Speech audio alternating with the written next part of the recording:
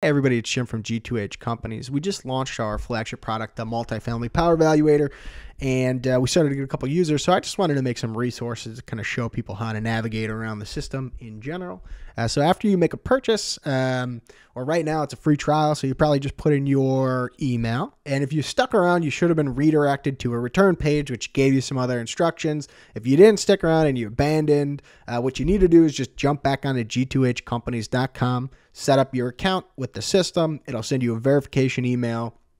Click the link, go back to the website, then you'll have immediate access and you should be able to, this Multifamily Power Valuator button will work. The system will recognize you. Just make sure you use the same email address as you did when you signed up with Stripe. So once that's done and you got your account all set up, you'll log in and get pushed here immediately. A couple of little cards here that you can go into and edit various details about your account. So obviously the tool, the Multifamily Power Valuator, which we'll get to in a second.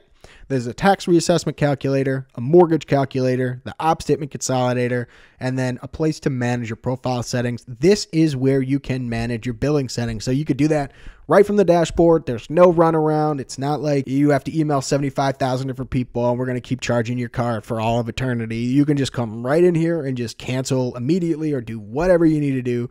You can update all your profile information. Just keep in mind, this also updates your email in Stripe.